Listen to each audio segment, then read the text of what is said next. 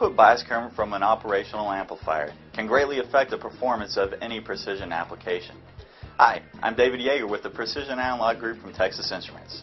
Over the next few minutes, we'll look at how input bias current affects a circuit and how to choose the best amplifier for optimal performance. Input bias current is defined as the input current into or out of the input of the op-amp. This current is necessary for the input stages of the op-amp to function properly. This current will not only flow into or out of the amp, it will also flow through any resistance tied to the input. Let's go through an example of how the input bias current can affect a circuit.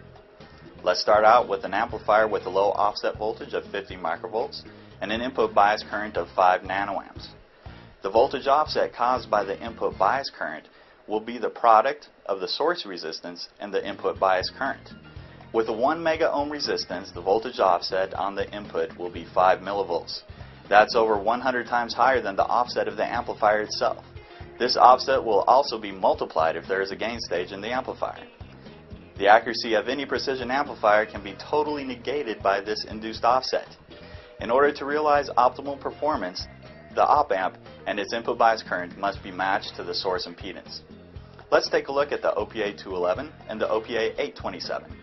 The OPA 211 has a voltage noise of 1.1 nanovolts per root hertz and a voltage offset of 50 microvolts. The OPA 827 has a voltage noise of 4 nanovolts per root hertz and a voltage offset of 125 microvolts. Both are low noise, low offset precision amplifiers, but one is a bipolar amp and one is a JFET amp. The OPA 827 with the JFET input has a much higher input impedance and lower input bias current than the bipolar OPA 211. Lower input bias current doesn't mean lower current noise, but we need to keep in mind that the current noise is a function of the source resistance. Graphing the total noise of these parts versus the source resistance, you can see that the OPA 211 has a lower overall noise at the lower source impedance, while the OPA 827 has lower noise at high source resistance. So, the selection of the bipolar versus JFET will depend on the source resistance on the input to the amplifier. If the source resistance is high, use a JFET. If the source resistance is low, use a bipolar amp. Whether the application is test and measurement, instrumentation, medical, high-end audio, or data acquisition, the combination of OPA 211 and OPA 827 ensures that TI will have a precision amplifier solution, whatever the source resistance may be.